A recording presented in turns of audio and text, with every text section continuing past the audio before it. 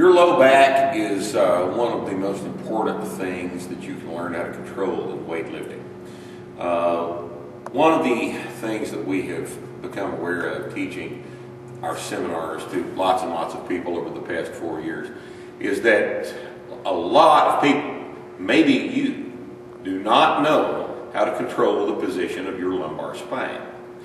And we'll have a room full of, say, 25 people on a weekend, and there are always 4 people in the room, 3 or 4 people in the room, that have no idea how to arch their lower back. And arching the low back is the term that I'm going to use today for a concentric active lumbar extension. And it ought to look like this.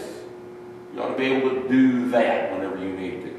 When you can do this voluntarily, then you have control of the muscles of the lumbar spine, the spinal erector muscles that lie along either side of the spine and that control the lumbar position. One of the things that we find is that when a person cannot control the lumbar position, when they are unable to perform this voluntary concentric contraction, that person has no concept of what position their spine is in. And I'll show you here in just a second. We're gonna use a demonstrator here and show you exactly what goes on. But it is a lack of kinesthetic awareness of the position of the spine.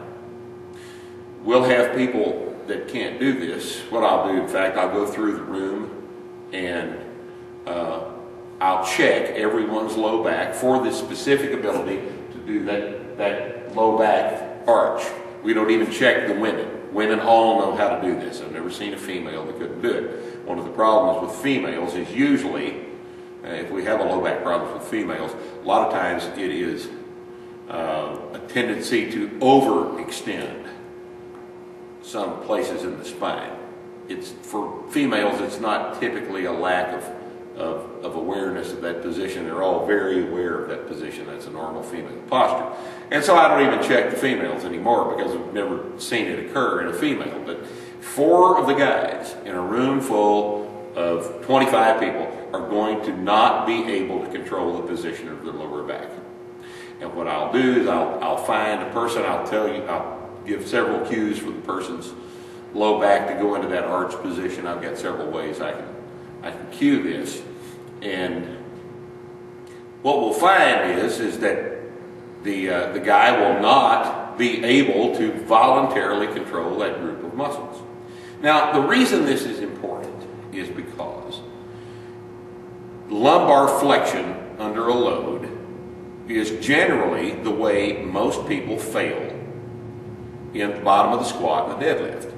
A failure to control the lumbar spine such that it goes into flexion is the most common problem with back position. Now, granted, occasionally you see overextension, but it's not nearly as common a problem, especially in novice lifters, as a failure to control the spine, which results in lumbar flexion under a load. So, what we have found is that if a person can produce concentric extension of the spine like that, then that voluntary concentric control of the low back position is an extremely good indicator of their ability to hold the low back in isometric extension. If you can't control your low back, if you don't know what position the low back's in, and you don't know how to squeeze those muscles tight, when you get into the bottom of the deadlift or the squat and the hamstring tension from the inferior aspect of the pelvis is competing for control of the low back, you will fail. You will lose. There is a war going on between the hamstrings and the low back for control of the pelvis, and the low back has to win. And in order for the low back to win, you have to be able to voluntarily control the concentric contraction of those muscles in the lower back. Let's show you how we do this. Zach Evans is going to help us today. Zach is, we don't want to just see your butt, Zach. Here, turn around. There's Zach. Now, This is the low back. Okay, I'm going to pull the slack out of Zach's shirt. Now, Zach, I want you to arch the low back. And this is what we'll see when this happens correctly. Do it again. Relax. Notice this position. This curve increases. This curve increases. Relax. You can also think of it as a pelvic tilt. Now, a pelvic tilt, an anterior pelvic tilt, would be marked at the top. So the superior, the top part of the pelvis, would tilt anterior. Squeeze that and you can see, relax, squeeze it again, and that's an anterior pelvic tilt. Lower back muscles control this position. Okay? Now, a lot of times what we'll run into when we have these large groups of people, when we find somebody that can't control the low back position, is that I will put my hand on the back like this to cue these two muscle bellies right here, the spinal erector bellies, and I will say arch the low back, and I will demonstrate it by doing this. This is what I want you to do, and then I'll put my hands back here and I'll cue the muscle bellies. And a person that cannot control this set of muscles down here will do something else. They might do this, do that again. They might move the thoracic spine instead of the lumbar spine. They might not move the spine at all. They might just lean back, stick the butt back, or lean back like that. But the movement will take place somewhere besides where I want it to occur, which is right here in the lumbar spine. Do it again correctly. Good. We have a little cue that we use for this. I'm going to whisper it because it's indelicate. Sometimes I'll say to the guys, I'll say, I want you to drop your dick down in between your knees.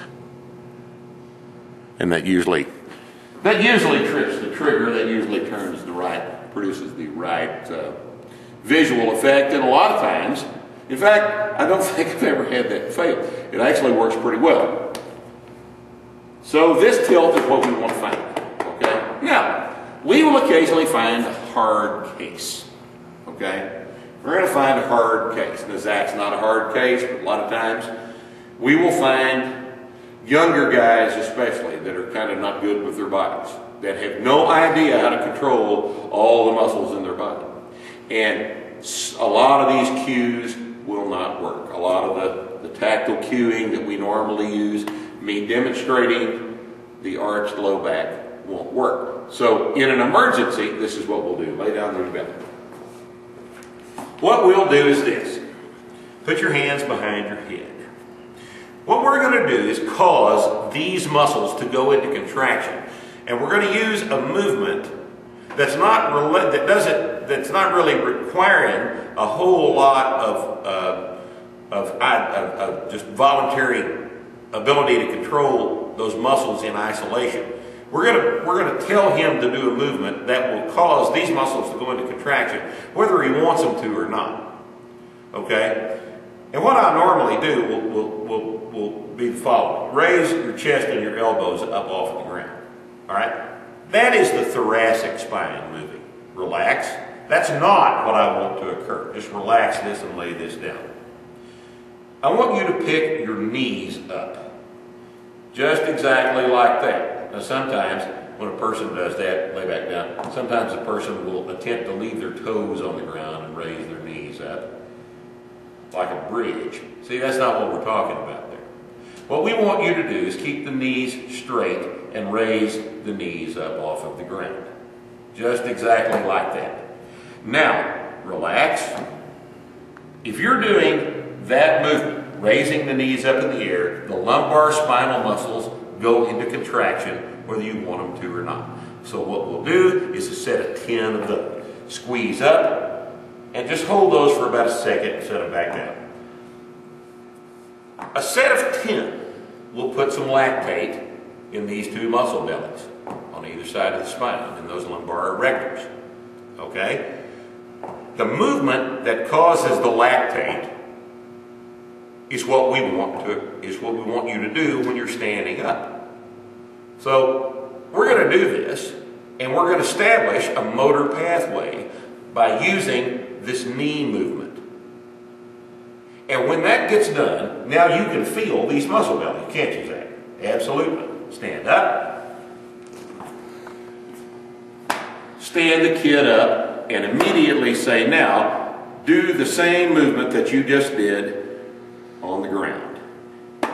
And 90% of the time, that fixes the problem. Occasionally there is a physical idiot that this doesn't work on, and then we have to use further steps and beatings and things like that to make the thing work, but most of the time that will fix the problem. Okay? Thanks to Zach for helping us here. If this is you, if you are one of these guys that cannot produce this lumbar arch, this voluntary concentric lumbar arch, learn to do it. It's an extremely important part of your training, and it will protect your back, and it may very well be the most important thing you ever learn from me. Because if this keeps you from having a back injury, then it will have served a pretty damn good purpose. Thanks.